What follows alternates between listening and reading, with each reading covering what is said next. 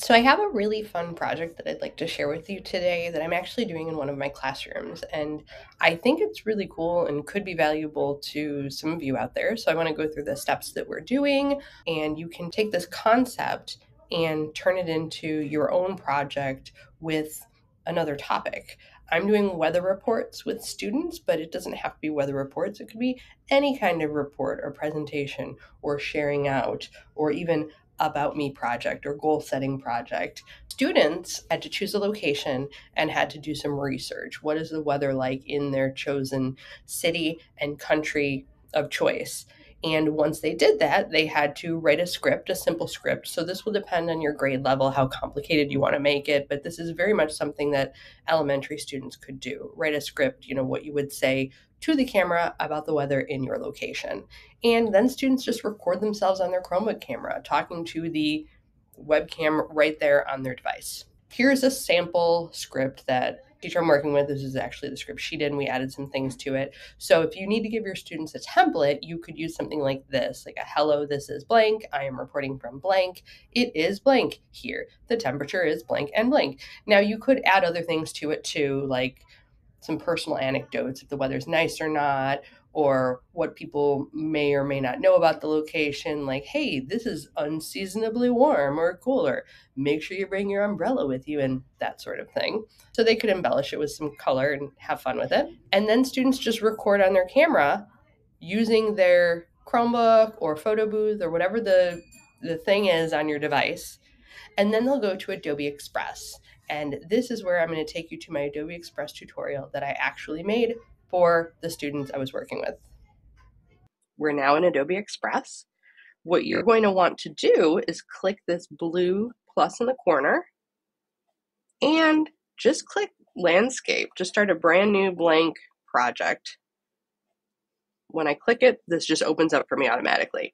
Now, what I'm going to do is I'm going to search for a background for my weather report. So it might be a picture of the weather, it might be a map, or maybe you have a picture saved that you want to use. But I'm going to go to Elements, and I'm going to type in what I'm looking for. So I did a winter scene, so I might type in winter. And when I hit enter, I get pictures, but I need backgrounds. So up here at the top, you can change things around. I'm going to click on backgrounds because I want background images. So now I can scroll through and try to find a picture that's good that I think I want to use. If I don't like it, I can search for something else, but there are lots of things to choose. How about this one? Let's see. Okay, so that's my background picture. Now I can take my video that I saved and I can put my video in front. So I'm going to go to media. Media is like another word for videos and content. And I'm going to upload from device. Now, I already saved my video on my desktop, so you're going to find your video. It's probably in downloads or under camera, and then click open.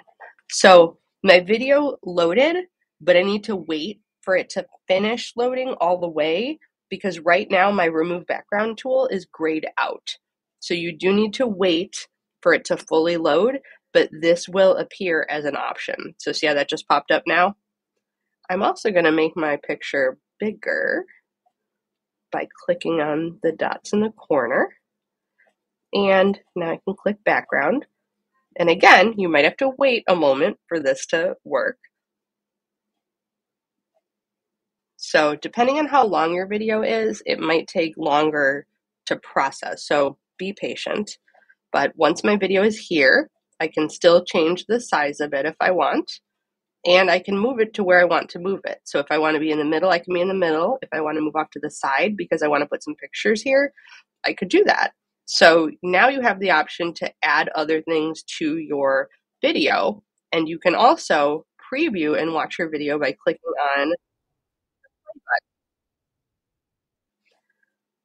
So to add other things, I'm going to go to Elements. This is where I found my background.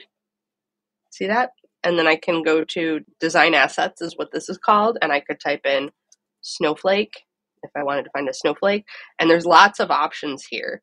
So maybe I want to pick these blue ones that you can see a little bit better. So you might have to try, add different things and see what works and what doesn't. I can delete this by selecting it and hitting delete or backspace on my keyboard and moving stuff around.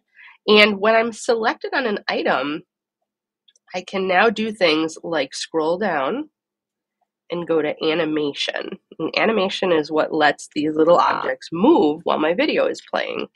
So you have three options. You have an animation for when your item first appears. You have what action you want it to do during your video, and then what action you want it to do at the end of the video. So you could start by just hitting the middle one, and you could have it do things like wiggle instead of wiggle. Let's do spin. And what happens is while you preview your video, your objects will move as well. So you can do the same thing with text or words. And you can click, I went to text, and add your text button. And you can type in whatever you want it to say. And I could change the font.